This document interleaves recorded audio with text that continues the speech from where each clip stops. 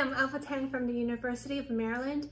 I'll be showing you some interesting work on the Bucharest Early Intervention Project and how early psychosocial deprivation can shape physical health later on. This is only a subset of work that I do. I also do some interesting work on temperament and brain function.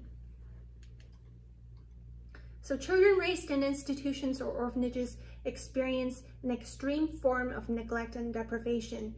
These children don't get the normal expected care that they would receive from normal families. So in institutions, the caregivers have rotating shifts, they're not psychologically invested in the children, and there's no individualized care or response to their distress.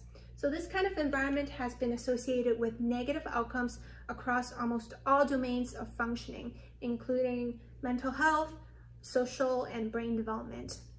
But less is known about their physical health, even though other forms of early adversities like child maltreatment and social disadvantage are related to chronic illnesses in adulthood.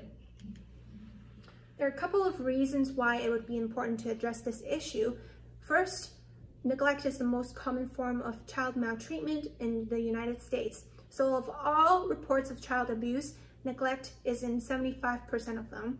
And around the world, 8 million children are currently being raised in institutions. Here is a figure that shows the course of physical health problems linked to child adversities. It lays out the processes that might lead to poor health, including impaired social, emotional, and cognitive development, as well as health-damaging behaviors. So we now know that by adolescence and early adulthood, the health risks that can show up include substance use, depression, obesity, and chronic low-grade inflammation. And by middle to late adulthood, then we really see the cardiometabolic syndromes and diseases that show up, which might be related to early mortality. The point of this figure is to show that we want to take a developmental perspective to account for these earlier processes so that we can inform interventions to target these processes and prevent the onset of physical illness. There are 3 models that can help us understand how early adversity leads to illnesses using our longitudinal data, and I have tested these 3 in the following studies, and I will go through each in detail. But briefly, they are the biological embedding model, the stress sensitization model, and the neuroimmune network hypothesis. This is the design of our study. The Bucharest Early Intervention Project is a randomized controlled trial of foster care versus institutional care of abandoned children in Romania. So at baseline, around 20 months, 187 children in the institutions were selected to be tested with a neuro and pediatric exam, and those with serious medical conditions were excluded. And then we recruited 136 of these children. Half of them were assigned to the care as usual group, so they stayed behind in the institutions. Half of them were assigned to the foster care intervention, and they left with their foster parents. At baseline, we also recruited a never institutionalized group. So these children were raised with their biological families. They were matched for age and sex. So throughout the study, across the years, we have seen them multiple times throughout childhood and adolescence. And at age 16, we had the first dried blood spot assessment. So we collected traditional indices like blood pressure and body mass index, as well as pro-inflammatory markers like C-reactive protein and some cytokines that are linked to cardiovascular disease. Here is how the talk is organized. It'll be in 2 parts. The first part includes 1 study on the effect of early psychosocial deprivation on these health outcomes, and then the second part will go into the risk factors that might modify these associations. The 3 things we want to test are laid out here. The first one is the effect of early institutionalization on cardiometabolic and immune functioning at age 16. The second thing we want to test is the foster care intervention effect, whether it can remediate some of those negative outcomes. And then the third thing we want to test is risk and resilience factors.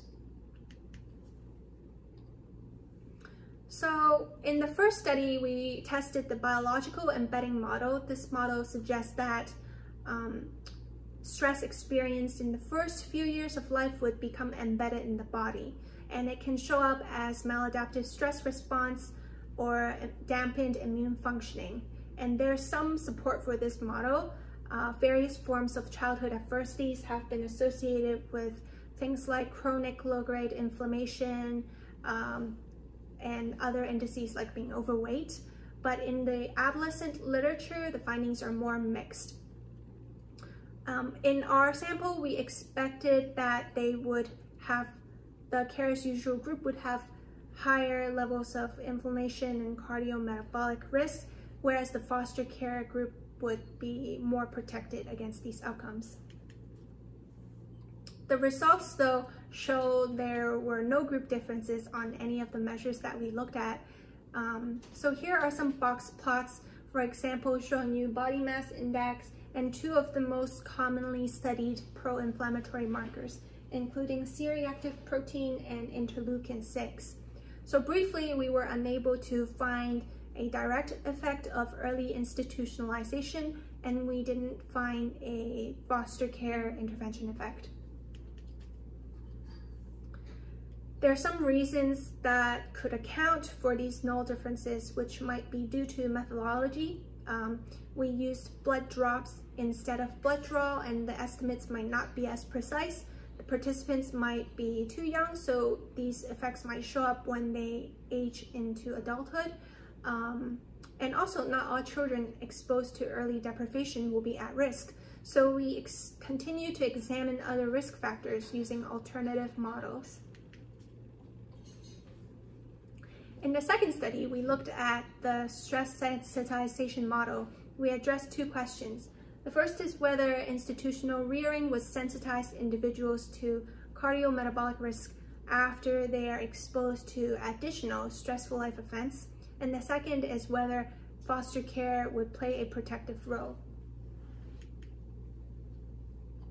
So the early stress sensitization hypothesis suggests that exposure to childhood adversity would lower your threshold for handling future stressful events, such that it could trigger the onset of psychopathology or other underlying vulnerabilities. This means that children who are raised in institutions should show higher risk after they're exposed to later stressors. And support for this model is primarily found for studies that look at psychopathology like depression. But there's also some evidence on stress physiology and inflammation in middle to later adulthood. But it is also important to look at adolescence because it might be a vulnerable period in which there are significant social and biological changes, and the adolescents are trying to establish their independence. So in our study, we asked the participants at age 12 and 16 to report their stressful life events. Here, it shows that the care as usual group reported more stressful events compared to the foster care and never institutionalized groups. At age 16, though, we did not find group differences. In the predictive model, we accounted for both stressful events at age 12 and 16 because we wanted to account for both early adolescence and later adolescence to see whether one period might have stronger effects on inflammation later on. This is what we found. So in the care as usual group, more stressful life events at age 12 predicted elevated levels of inflammation and interleukin-6 at age 16. But we didn't see effects of stressful events at age 16. For the interactions in the foster care group and never institutionalized group, we didn't see any. So this suggests that family care might be effective in buffering against these risks. And overall, these effects suggest that it would be important to reduce stress not only in the early developmental period, but also across development to optimize later health. In the third study, we examined psychopathology as a factor that might be linked to inflammation. We addressed two questions. The first is whether institutional care might moderate the relation between the development of psychopathology and inflammation. And the second is whether foster care would play a protective role. So for a long time, it has been known that mental and physical health are connected. People who have a mental disorder are also likely to have a medical disorder and vice versa. The neuroimmune network hypothesis is a bidirectional model that suggests early stress is biologically embedded, and it can amplify the crosstalk between brain networks for processing threats and executive control and the immune system to sustain maladaptive behaviors that contribute to greater risk for both mental and physical illness. So it's really talking about how these things cluster together. And in support for this model, adolescents with a combination of child maltreatment and depression show the highest levels of inflammation compared to those with only one of these conditions. And similar results have been found in adults. For our children who have been institutionalized before, the predominant form of psychopathology is usually externalizing conditions like aggressive behaviors, substance use, and ADHD. So what we expected is that inflammation would cluster with externalizing behaviors in the care as usual children. And we asked the parents and teachers to report these externalizing behaviors across age 8, 12, and 16 because that's when these behaviors show up. Here is the trajectories in each group. So at age 8 initially, both the care as usual and foster care groups show high externalizing behaviors compared to the never institutionalized group. But across time, we do see that these behaviors would decrease in the foster care group. But in the care as usual group, they remain stably high. So that slope is not different from 0. In the predictive model, we only find that within the care as usual group, high levels of externalizing behaviors at age 8, so that initial point, as well as that slope. And across these years, if they had lower decreases in these behaviors, then they would show the highest levels of inflammation at age 16 and C-reactive protein. Again, we didn't see these interaction effects in the foster care or never institutionalized children, so this suggests that family care might buffer against risk for both a coupling between the psychopathology and inflammation.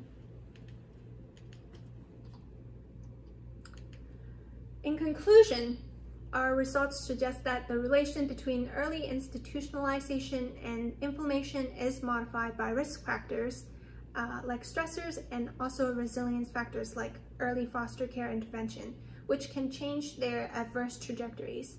From a development perspective, this work highlights processes that become more prominent in adolescence like stressors and psychopathology, and also highlights the application of a life course perspective to understand the health trajectories.